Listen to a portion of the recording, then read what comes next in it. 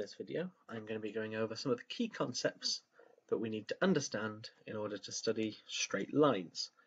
Now, straight lines are a very important topic, and it overlaps with a lot of other mathematical topics, so it's something you want to be able to understand. Now we're going to start this topic with a slight recap of coordinates, because coordinates are extremely important for drawing straight lines. If I've got the coordinate 2, 3, that is just a compressed way to say my x value is 2 and my y value is 3. So if I wanted to plot this on this pair of axes, then I'm looking at where my x axis is 2 and my y axis over here is 3. So I want it to be 2 on the x and 3 on the y. So my coordinate would go there.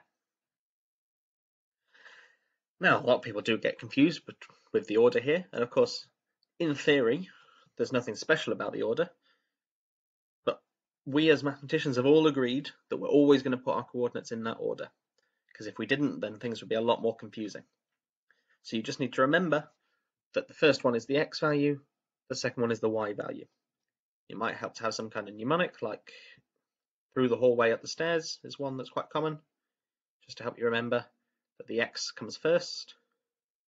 Of course, you could also remember the alphabet. X comes first in the alphabet, then y. There are a few ways to go about that. But we're going to plot 2, then 3, and put it there.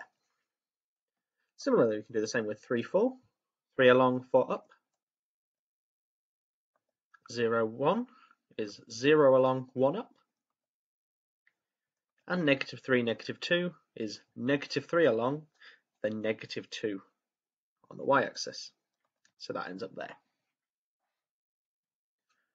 Now you notice here that these appear to be in a bit of a line, so we can draw that line. We can show that all these points are lying on this particular straight line.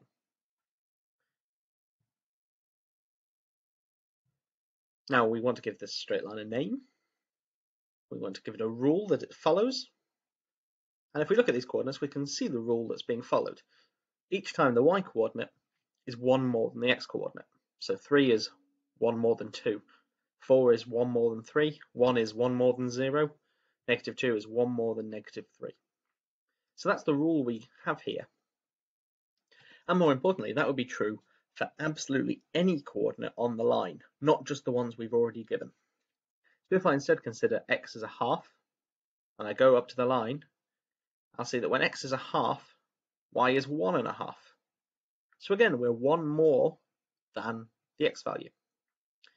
If I go to negative 1.5 and go down, then y is now negative 0.5. And negative 0.5 is 1 more than negative 1.5. If I went along a third, then I would see that this line here, we're getting to y is 1 1/3. So again, the coordinate 1 1/3, 1 1/3 is on this line. So that gives us two important facts about this particular line. The first fact is that every single coordinate on the line follows this rule. And the second point is that every single coordinate that follows this rule is on the straight line. And so that's where we get the really sensible name for the straight line, y equals x plus 1. When we call the line y equals x plus 1, we're literally saying y is the x value plus 1 every time. So the y value is 1 more than the x value. It's a very sensible name for what we're looking at here. And we call this a linear equation. We call it an equation because it's got an equal sign in it. And we call it linear because it's describing a straight line. Now, not all equations are linear. So on the left-hand side there, I've got some examples of equations that are linear.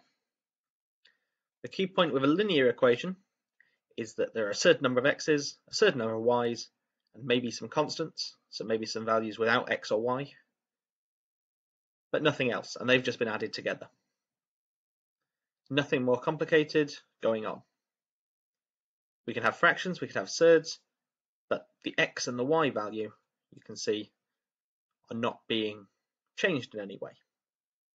Whereas on the other side, we've got some more complicated things going on. So if we decided to try and sine the x, find sine of x, then that would be something too complicated, so it's not linear. If we're trying to do multiplication instead of adding, that stops it being linear. If we try to square our x or our y, that stops it being linear. All of these are still equations, and we can still graph these equations, but the key difference is these would not make straight lines, which means we do not call them linear. We have to come up with other names for these later on. Today we're only focusing on the linear equations, the equations that give us straight lines. Now I also want to make a point that there is a very, very strong connection between the study of linear equations and the study of linear sequences. Again, we're using the same word linear here. It shouldn't be a surprise that they are very, very closely connected. In fact, using proper mathematical terminology, we would say that equations are a generalization of sequences in this case. So, just to make some of the differences clear, with linear equations, we are normally using x and y. We can use other variables, we can use other values, that's absolutely fine. Nothing stopping us using other letters. But we tend to use x and y to remind us that this is a graph, to remind us that we've got an x-axis and a y-axis. So quite often, those are the values we end up with. With linear sequences, we quite often use n instead. Again, could use any other letter, could use x, could use y, could use a, but we tend to use n. The other key difference is that when we're talking about linear equations, and this is the really important difference, the variables can take any value. Any value. So they could be fractions, they could be negatives, they could be surds. That's the key difference here. Because with linear sequences, we are only talking about positive integers. We're only talking about positive integers. So here we've got two things that look very similar, but this one is an equation and this one is a sequence. So you can see you've got 2x minus 3 versus 2n minus 3. With an equation, I would like to look at that on a graph for all possible values of x. So I would like to know what y is when x is root 2. I would like to know what y is when x is a half. I would like to know what y is when x is negative 3/5. And I can see all that information from this graph, because no matter which value I want, even if it's something really complicated, like a square root, I can find that on the x-axis and go down and find what it would be. Whereas with a sequence, I'm only interested in when n is a positive integer. So I'm only actually interested in a few points where the x is positive and the integers, and they have to be integers. So in this case, I don't care what xn would be when n is a half, because we can't have a half term in a sequence. It doesn't make sense. We count up the first term, then the second term, then the third term. So we're only interested in the positive integers here. Whereas with an equation, we want all the information in one go. Okay, so here's an example of a linear equation. If I'm right, then we should be able to plot this, and we should be able to get a straight line out of it. To help us plot equations, it is very useful to have what we call a table of values. And so this just gives us some x coordinates. We then find the y coordinates and put that in the table, and then we can plot these coordinates. So if we've got x as negative 2, I can substitute that into my original equation. 2 times negative 2 plus 1. That's negative 4 plus 1, which is negative 3. And that then gives me a coordinate to plot. We've got x as negative 2 and y as negative 3, so we can go negative 2, negative 3, and that's where my coordinate's going to go. If we do the same again, if x is negative 1, then we've got two lots of negative 1, plus 1 is negative 1, So we're going -1, -1, plot them there. If x is 0, then you've got two lots of 0 plus 1, which is 1. And we can plot that coordinate 0 in, 1 up. And for the last two, we're not quite going to be able to fit that last coordinate on the screen, but we know it's there. Okay, and this isn't the whole line. That's the point that I really want us to be clear on. This is not the whole line. These are just some of the values on the line. In theory, you only need to plot 2 points to draw a line. I would always advise to do at least 3 in case you make a mistake, and 4 is even better. It's just slightly less likely to make mistakes if you've got 4 coordinates, because you can see that these are clearly on a straight line, and I can quite easily draw that line on if I had a ruler. So I've used the equation and I've drawn a line of that equation. So every single coordinate on this line will follow the rule 2 times the x value plus 1 gives me the y value. Next one, I've now got -2x plus 1. So I'm going to follow the same procedure. I'm going to do -2 times -2, which is +4. Let's be careful there. So remember, a negative value times a negative value gives us a positive value. So -2 times -2 is 4, plus 1 is 5.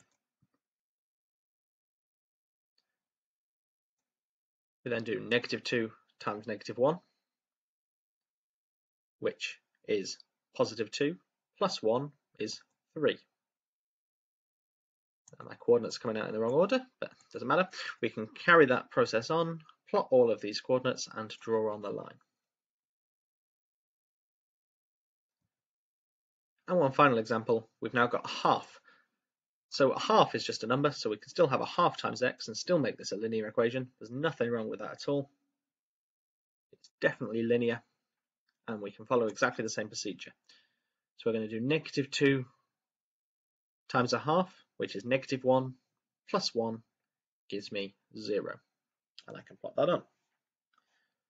If I'm doing a half times -1, that's -1/2, plus 1 is a half, and so we can plot that on. If x is 0, we've got a half times 0, which is just 0, plus 1 is 1, and then we plot the last two similarly and draw the line.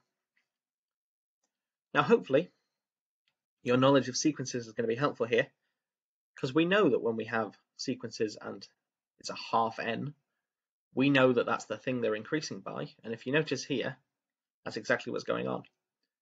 With each line we are increasing by a half.